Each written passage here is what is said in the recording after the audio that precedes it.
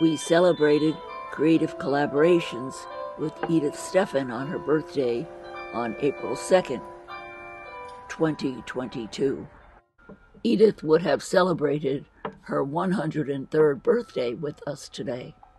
Susan Wells helped set up all the displays, and Manuel Martinez not only did the heavy lifting setting up chairs and tables, but was in charge of all the technology to make sure everything worked, and he was very successful.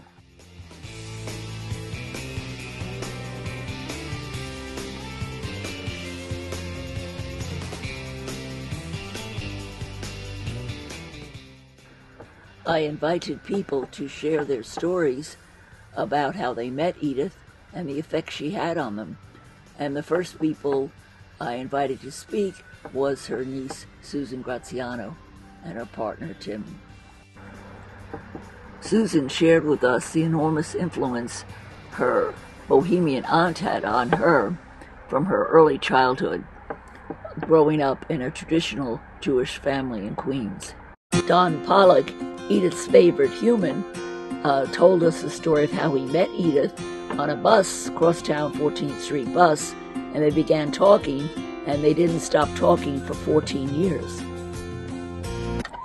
Karen Santry shared her story with us that Edith asked her and her friend Paul Moriani to work on costumes and props for her performance of the Dance of the Shells of the Angel Oranges Foundation Synagogue in the East Village. And they went to Fulton Street and purchased real fishing nets that they decorated the entire inside of the space with.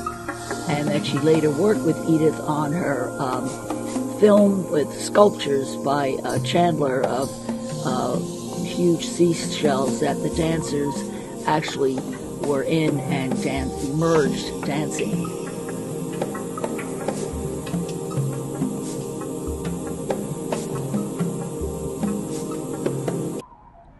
Lily Rivlin, a well-known filmmaker, talked about how Edith inspired her with her amazing positive attitude, her energy, and enthusiasm, and she talked about how she really missed her. I talked about how I first became close friends with Edith. As gallery director at Westbeth, I initiated exhibits that were often in collaboration with performing arts, writers, poets, musicians, dancers on a particular theme.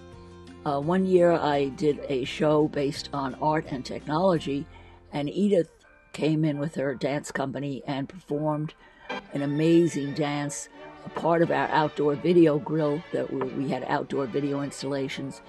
And she had her dancers dancing inside a huge translucent tube about 20 feet long, maybe longer, 40 feet, where she had an amazing combination of light effects, sound effects, various props, music, lighting. It was truly extraordinary, and it was a total showstopper. From then on, Edith and I began collaborating on events in the gallery, and then later I began collaborating on her with her films.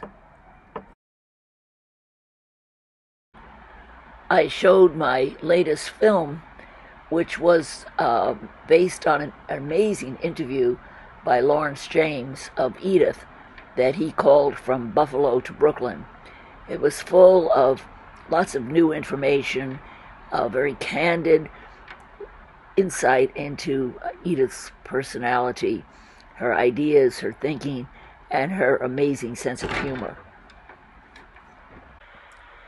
Jesse Katzowitz, Edith's lawyer friend, read his poignant and powerful poem about Edith, along with a statement sent in from Australia by Trevor Hull, who became close friends with Edith and Peter Tomas on his visit to New York City. Austin Alexis read his wonderful poem from his book of poetry that Edith inspired him to publish. She was a big fan of his poetry. and his poem was wonderful.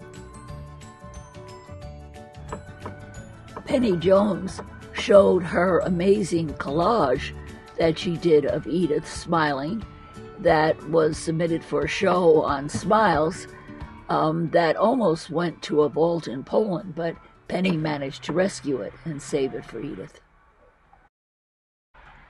My daughter and her children, who have all known Edith since they were born, were planning to come and do a creative tribute to her, but it turns out my daughter was very sick with COVID, so fortunately she did not come.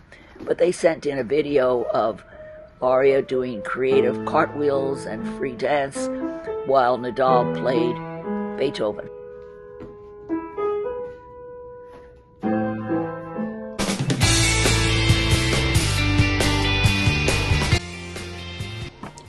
All in all, it was a very successful event, and at the end, after seeing film clips and photos of Edith, at the end, Susan Wells led us all in a beautiful dance to Vivaldi, where we got up and danced with her and danced with Edith, who was there in spirit. Here's Susan dancing with Mark Roth in his walker.